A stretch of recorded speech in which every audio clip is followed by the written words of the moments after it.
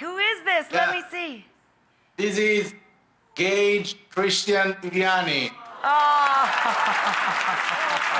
The latest addition to my Italian pantry.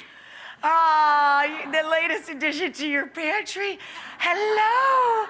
So happy already. Is the baby a good eater and a good sleeper?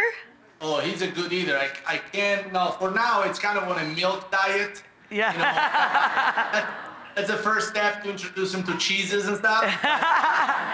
He's gonna go on sausage and cold cut very, very soon. But he's a good, oh yeah, I can see how happy he is. He's gonna be a daddy's boy, huh?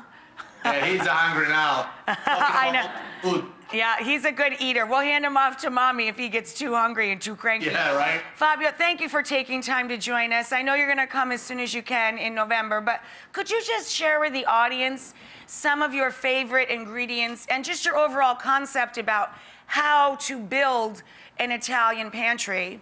You know, Brandy's one of our viewers. She's a young lady who married into an Italian family, and she wants to set up her kitchen so she can do more Italian cooking. When you say pantry, it's not only your dry storage. Right. It's as well as your fridge, your freezer, and any other ingredient that you can really possible cooking with. Right. Crying baby not included, of course. But, you know, among my favorite ingredients to cook with, there are really the basic for Italian food, which is whole eggs. You can do a whole lot of things with it, from pasta to egg dishes to filling and anything in between. I agree. And I also love grana padano. I can't go a day without sprinkling something like grana padano on my dishes. This is what I would take away on the dessert aisle if I only had to choose Italian ingredients. And some milk for the baby, fine. Fine. And so I was gonna say, and some milk for the baby, fine. Bring mom to the island too.